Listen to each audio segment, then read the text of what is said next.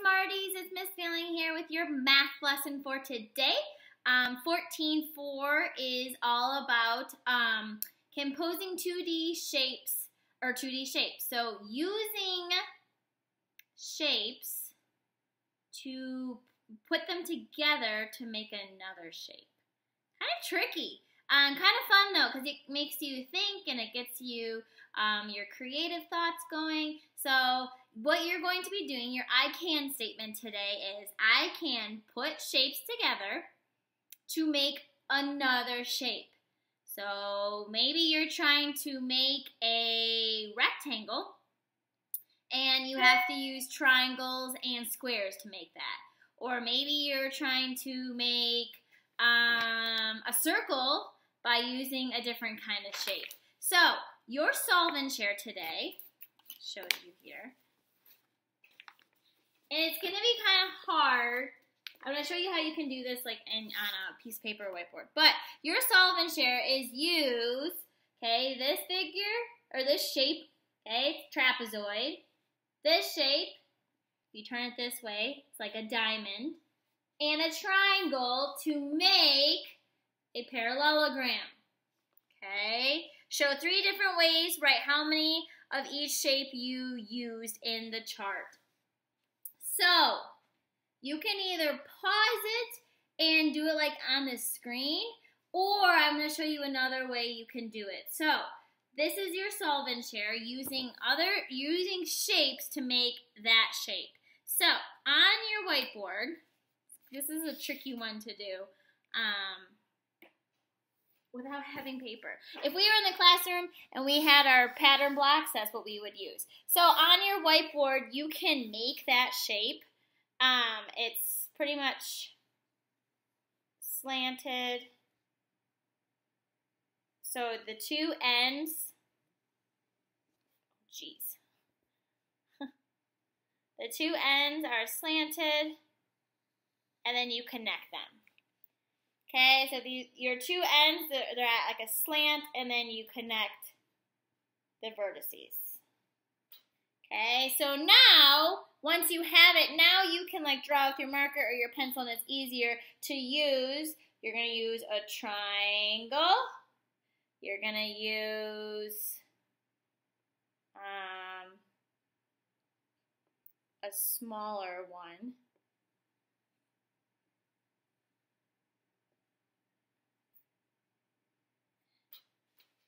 Actually, I should just do this.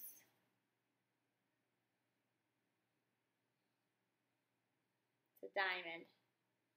Okay, if you turn it that way, makes a diamond. And a trapezoid. Short on the top. The sides go out. Sorry, you can see. Short on the top, the sides go out. And then connect the vertices on the bottom. So these are the 3 shapes that you're going to play with to try to make this shape.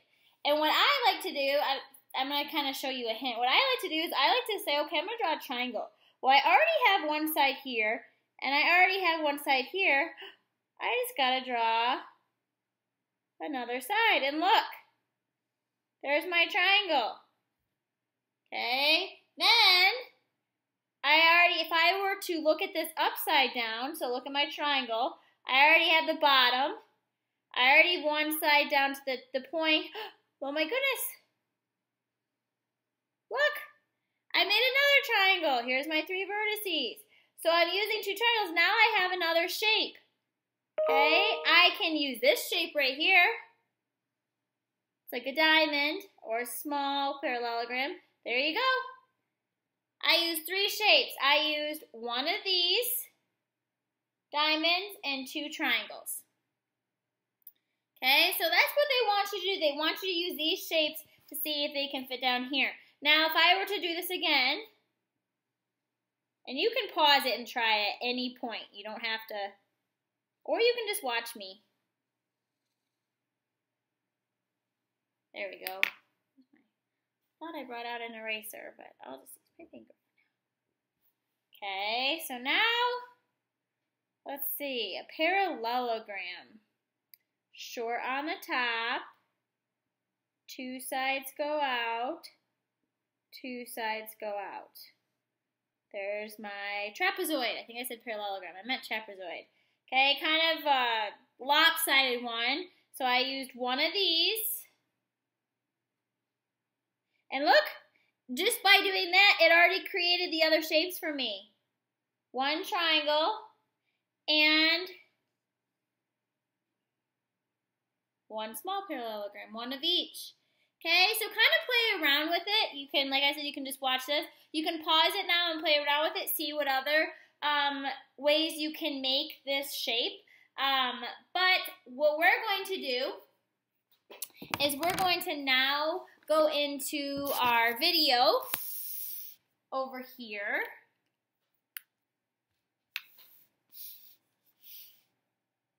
And we're going to watch our little robot dude. Oh, I thought, there we go.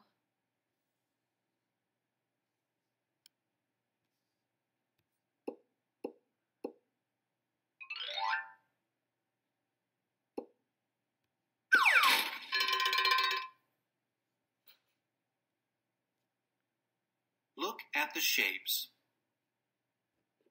How many small red shapes do you see?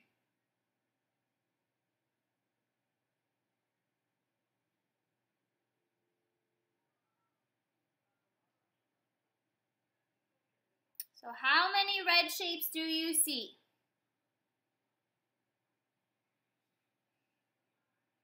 Okay. Where's our little play button? There it is. 2. Yep.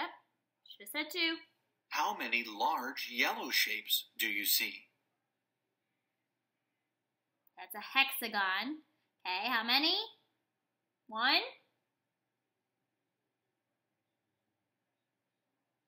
1. You can use smaller shapes to make a large shape. You can trace the large shape. How many sides does the yellow shape have? Let's count. Select your answer. Okay, so if you're listening, let's count though. Where's my pencil? We have 1, 2, 3, 4, 5, 6. It's a hexagon. 6 sides.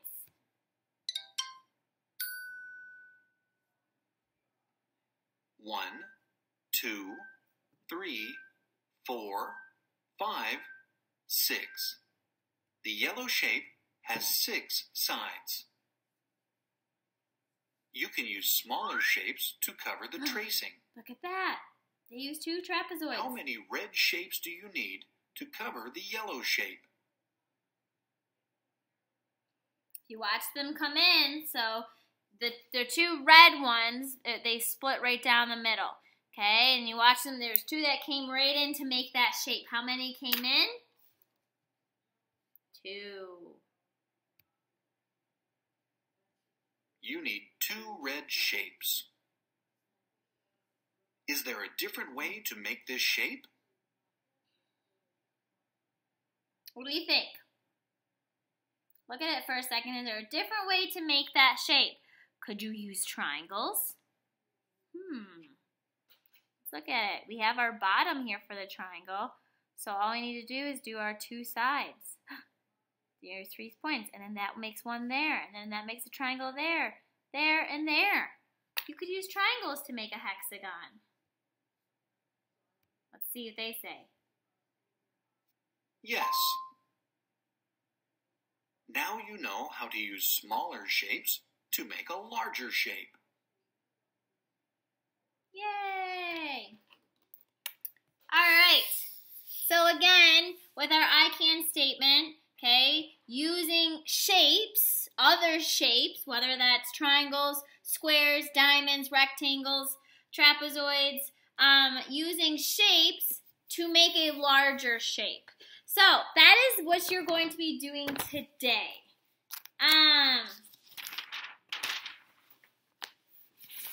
Okay, so today, thought I brought my eraser out here, but it looks like I didn't. I'll use a tissue. I want you to have fun using shapes. okay, to make other shapes. So, take a square. And you can draw it out on paper or your whiteboard. Okay, take a square. What shapes could you use to make a square? Okay, well, I look at it right here and I can go, oh. Okay, I can do two triangles. You turn it this way. There's one triangle. There's your other triangle. Okay, or, so you can use triangles, two triangles to make a square. Or, what shapes or shape can you do to make a circle? So you have to think, it has to be a shape, okay, that has a curved side, not a straight side. You can always say, well, you can do two half circles, make a full circle. Or you can like split it. This shape right here it has a curve for the outside and then two straight sides. If you use 4 of these, okay, oopsies, it makes a circle. Okay, so 4 of these, okay, that shape makes a circle. That's still a shape. It still has straight sides and a curved side, and it's closed.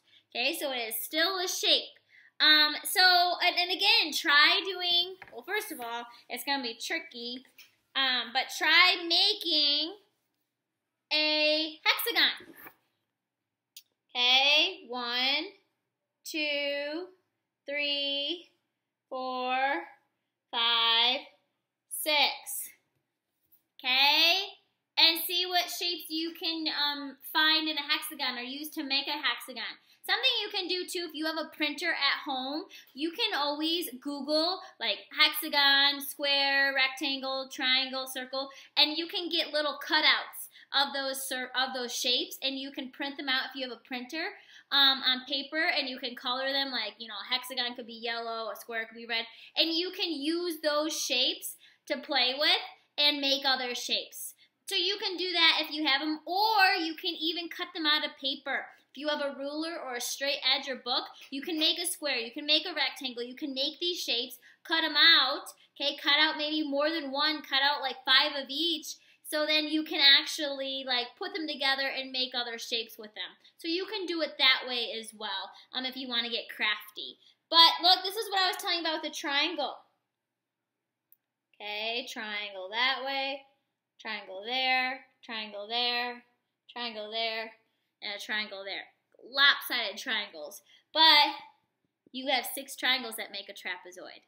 Okay, so have fun with it. Like I said, you can get crafty and make your own shapes using a straight edge and cut them out and then color them. Or you can get on the computer and get your cutouts that way and cut them out and color them. And then you can make sure you have more than one of each, so then you can put them together and make other shapes with them. So, get crafty, have fun with it.